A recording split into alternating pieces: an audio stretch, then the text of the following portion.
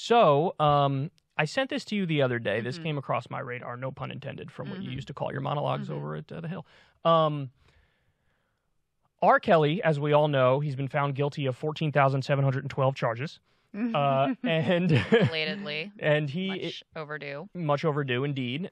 So he's done. From everything I've read and heard and seen, this isn't like the Cosby situation where there was like a technicality and it's like, well, I was able to get out because of this or that. No, that's not happening in this case. They got him dead to rights. There's so many witnesses, there's so many specifics, there's enough evidence and all that stuff. There's multiple cases still ongoing, by the way, even though he was just found guilty.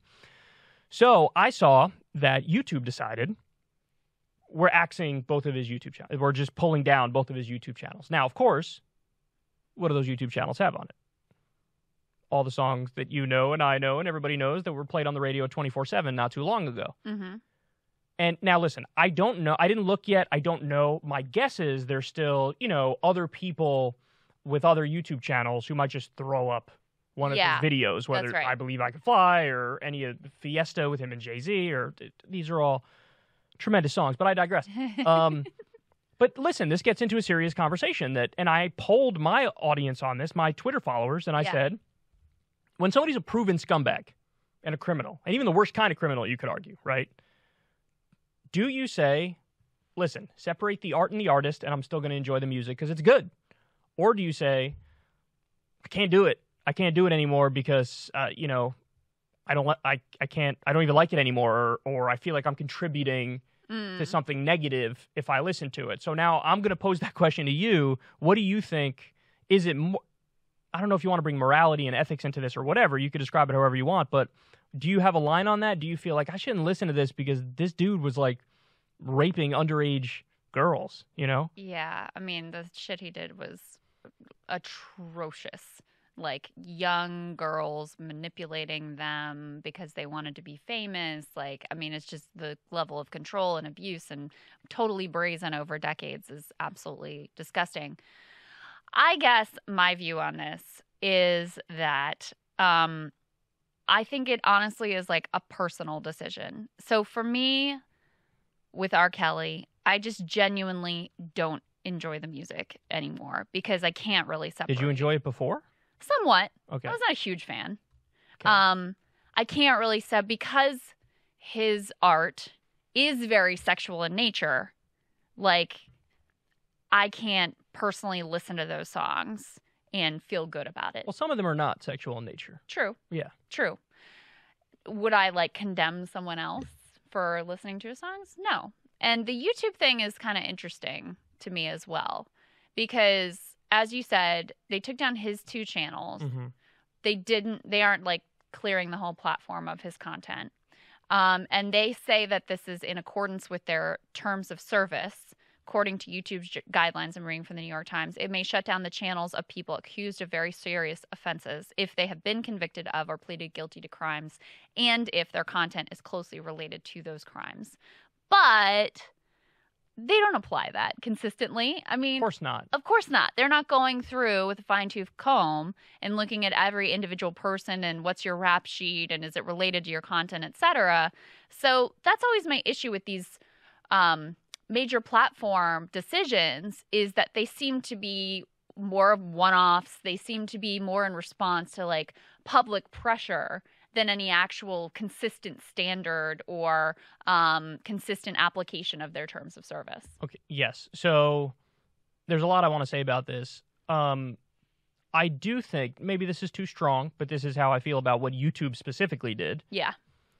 It's just such a cheap virtue signal. You know what I mean? It's just so who, us? Bro, I'm a good person. Who's R. Kelly? Get rid of the channels. Get rid of the channels. Are we so great? Pat us on the head and say we're amazing people. It's like, no, you're pretending like this is some slam dunk and an obvious choice and the moral and ethical thing to do. And like you said, I don't necessarily agree with that. So let me give the results of my poll, because I thought that was very interesting. It was 55% to 45%. So that's close. Super close. And the side that edged it out, the 55%, was separate the art from the artist. And so where do I stand on this? Honestly, I don't know. I'm somewhat agnostic. Depends on what day you catch me. Yeah. But I do lean more in favor of separate the art from the artist.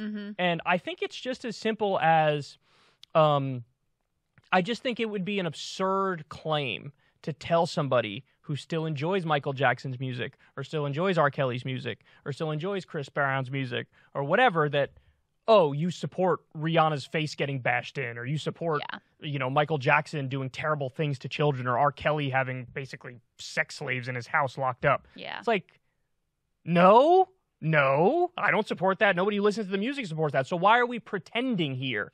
Now, but let me also propose something that's a little like a third way, if you will. Okay. What if they kept the channels up and just gave the monetization to the victims?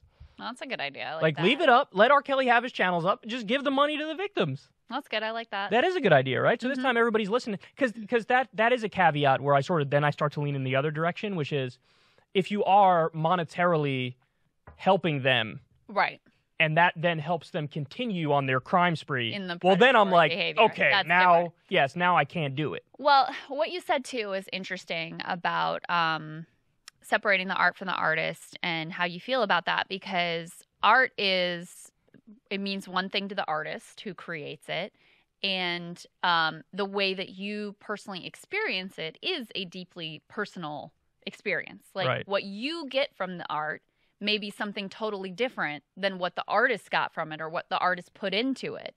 So you sort of filter it through your own lens, and it means something totally different to you. So I agree with you that the idea of like condemning someone and saying, oh, you support like Rihanna being beaten, or you support what Michael Jackson did to little boys, or you support what R. Kelly did, just because you continue to get something from that art, I think that is ridiculous. So I guess if I had to come down in a hard place, I would say I come down on the side of still okay to listen, but that it's like an individual thing where if your experience of that art is tainted by what that person has done, then, or if it also crosses that line of you feel like it's benefiting or enabling them too much, then that's a different story too. So Corin and I discussed this a while ago, and he made an interesting point, and it was in regards to when Ray Rice was caught on camera, domestic abuse, basically beating his wife. It was horrendous. Yeah. What happened is, and Corin and I went to the same school as Ray Rice, and he was a great, I think, in front of us. Yeah. Oh, really? So, and he even, Corin says he cheated off him for the math test, which is hilarious because Corin's terrible at that. But says a lot. But what happened is New Rochelle High School, which is where we went, he had won all these, these trophies and accolades and titles and everything you can imagine. And when that happened, they pulled that stuff down. And Corin's point was like, he still did that shit. Right. Like, he still won those things. I get that you don't want to glorify him, right? Mm-hmm. But you can't just erase the reality of it. And if you really stretch this principle to its conclusion, you could get in some really funky and silly places. Like, for example, so I think Gandhi was doing some terrible sex stuff. Like, I think it's been proven that he was, I don't know if it was underage people or whatever. Yeah. But a lot of issues there, pedophilia stuff, right? Does that mean that then you turn around and be like, well, the other thing he fought for was, I can't be on the side of you with the correct stuff with freeing India. Yeah. Because it's like, well, that's, if you're being consistent, you'd have to be like, well, we got to take a couple steps back from associating with him or associating with that ideology or philosophy because of the other terrible things he does. People are almost terribly complex, and I feel like oftentimes in today's day and age, that nuance is totally lost on people, where, and I wish that nuance was back in the conversation. Now, having said all that, even if you still enjoy the music of these people, you should have the common sense to, when discussing them, be like, yeah, but fuck them for what they did. You know what I mean? Right. Like, go ahead, I'll let you enjoy the MJ and the R. Kelly and all that stuff, but you should be like, if it's brought up, don't be a stan. Don't be like, overly defensive of them. You have to be like, yeah, fuck them for what they did, but Thriller's the shit. I mean, it does remind me a little bit, too, of the debates we have around, like, platforming and, right. There's a school of thought that says, like, well, you shouldn't even talk to or associate with this person if they have a view that we consider to be over the line. And I think that's a silly perspective.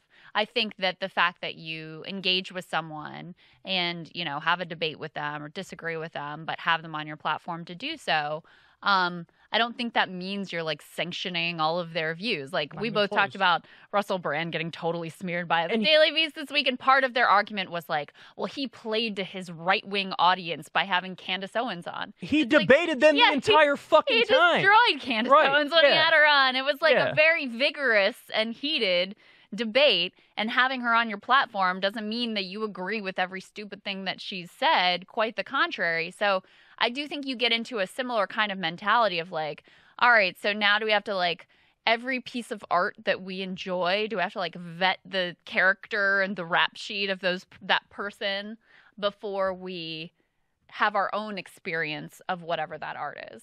Yeah, no, I think that's exactly right. So, I mean, I don't, to your point, and I'll wrap it up on this, but I don't besmirch people who themselves would say, I can't do it anymore. I don't like it anymore. This is too serious. Or maybe you have some personal experience in that realm, and so it hits close to home in a different kind of way. Yes. Then I totally get it. And you know, credit to you, and it's totally fine. I would just say that for people who still enjoy it, as long as they have the caveat of they're willing to say, hey, fuck them for what they did, let people enjoy that stuff, because I do think there is literally a separation from the art and the artist. I mean, it's not the same thing. You know what I mean? Like, with all the nuances and complexities of people, you are what you do, but you also do 1,000 things. And thing number 74 on the list is not the same thing as thing number 180. You know what I mean? I mean, I'm just thinking of another potential hypothetical example to help think this problem through. Like, imagine that your wedding song is like, you know, a Michael Jackson song or something like that. Be more of an R. Kelly one, probably. But yes, point. All right, we'll go with an R. Kelly song. Is like your wedding song, and you have this like, you have a personal experience with this song. This song is important to you. It evokes memories of that day, and it's incredibly special. Like, why should R. Kelly, having done a bunch of fucked up shit, why should that ruin your association with that song and the fact that it's special to you through that personal lens? Having said all that, Bill Cosby was never fucking funny. He was never funny. His stand-up is buns. The Cosby Show was ridiculous. Do you have a Cosby impression? Zip zop zoobada bop, the Jello pudding pop. The kids listen to the rap music. The only other thing I wanted to mention on the R. Kelly thing, because I thought this was interesting, is my daughter is 13. My oldest one, her name's Ella, and we were talking about some of this stuff because I talked to Ella about everything, and she's like, "But was R. Kelly even that big?" And I was like, yes. And it made me realize, though, in her, like, you know, budding adult consciousness, she's, you know, young teenager, these songs aren't played anymore. So she had no idea. And she's into me like she had no idea that he was as big of a phenomenon as he was. You're pushing me further to the side of let people listen to the music. Because if they don't play him anymore. She didn't hear R. Kelly songs. It's like, what? Yeah, really. I mean, I don't want to say not at all, but she was like, yeah, but he was never really a big deal, right? And I was like, he was huge. He's gigantic. We are so old.